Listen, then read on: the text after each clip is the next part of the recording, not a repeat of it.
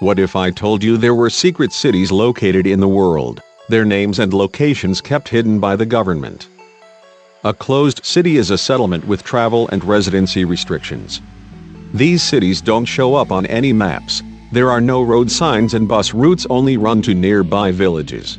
Russia has got 44 acknowledged closed cities, with 15 more believed to exist, but nobody knows their locations or names apart from the Russian government.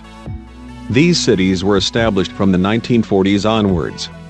They were home to small communities with sensitive military, industrial and scientific facilities. These cities were often situated on borders and close to rivers and lakes to provide large amounts of water needed for heavy industry and nuclear technology.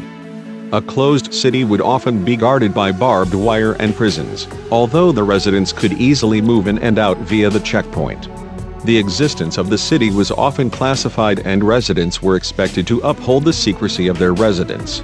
Even after over 20 years since the end of the Soviet Union, Russia still officially keeps a number of its closed cities in the former Soviet republics. You can support us on Patreon if you want to get more and best content of WTF Facts, and please share this video if you like it and subscribe to know some mind-blowing facts. At last, thanks for watching.